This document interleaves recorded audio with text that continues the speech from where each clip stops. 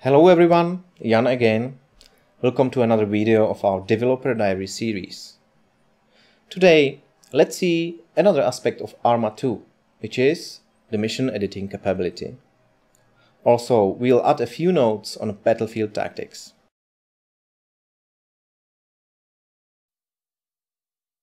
The game isn't just a preset sequence of events in particular places. Everything that happens is fully dynamic. Our mission editor is extremely easy to use. On the right, you can see the main toolbar. There you can select all types of entities you'd like to insert in a game world. Units, groups, triggers, waypoints, markers. Some of the entities can also be synchronized. You can change the editing mode by pressing the F keys. So default is F1, which is for inserting a single unit or object. You can select the site for the object, as some sites have various options, as well as class, which can be man, aired, armored, cars. There is a lot of options. So for now, I'll just insert a default op for insurgent rifleman.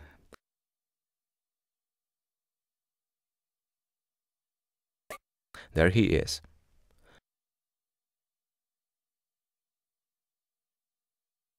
I press F2 to switch to the groups mode. Now I can insert an entire group. Again, it's split by site, faction, type, so I'll just insert insurgent militia group.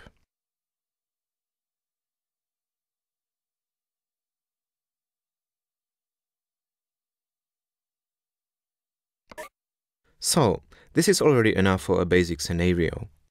However, you may want to give the unit some waypoints. So I press F4 and switch on the main toolbar to waypoints mode and give the unit the waypoint.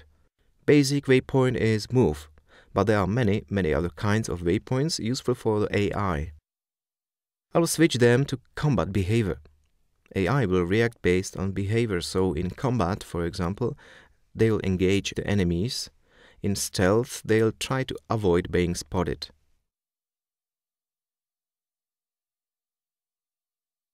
I will allow them to open fire and engage at will. And I will allow for some randomization in placement and completion radius.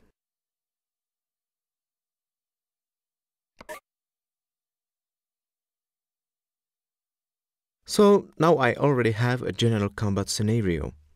I can save it.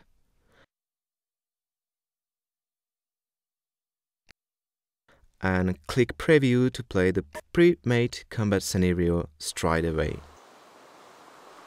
Note that this scenario can be played in many different ways, and despite only taking 2 minutes to create it, there is good gameplay value. I know there are enemies somewhere behind the house, so I may try to engage them. It's going to be very hard because I'm alone against a large squad. I need to be extremely cautious.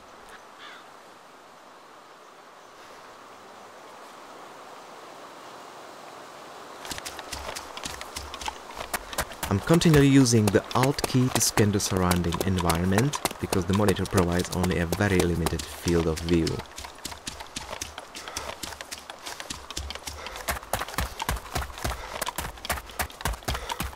I'm trying to approach them from behind, from their back, because that way I may have a higher chance to win the encounter with them. Note that the AI can see and hear.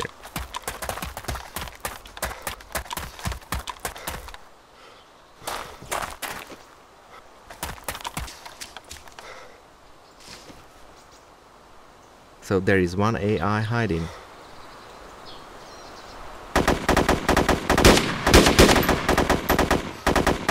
I've got him.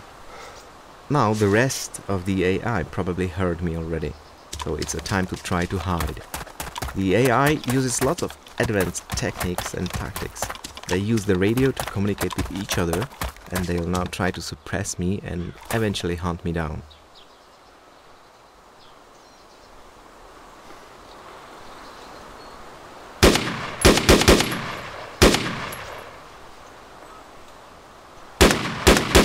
Luckily, none of them spotted me yet, so I'm relatively safe. However, it's good to run away.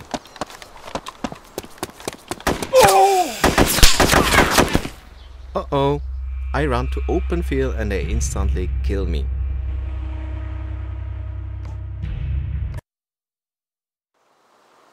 Don't be fooled that the game at first looks like a normal first-person shooter. You need to forget all the tactics you might learn in other shooters, because most of them simply won't work in this game. It's very important to change the way we think about the combat. Rather think of it as all for real and try to play like in the real world. That means you need to be very careful. You need to be prepared at all times for surprises. And then all the time you need to have an advantage over the enemies by thinking ahead and trying to outsmart them. I have spotted one enemy over again.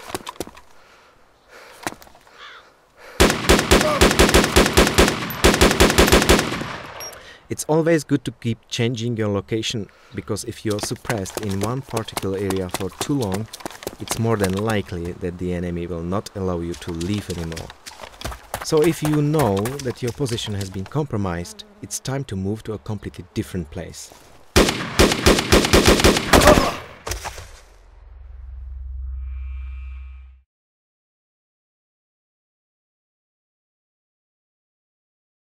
As you noticed, the AI can be really tough enemy, hard to fight against. So it's essential to move in a group with other friendly units. Otherwise, their domination may be overwhelming. Keep low and hide wherever and whenever you can, because when they spot you, your chances are red low. So be a silent hunter and surprise them, and don't let them surprise you. Also, even a few mouse clicks can quickly prepare interesting gameplay. The game can be fully scripted for advanced campaigns, cutscenes, and more advanced mission behavior. However, even with just a mouse, you can prepare great missions for yourself and others.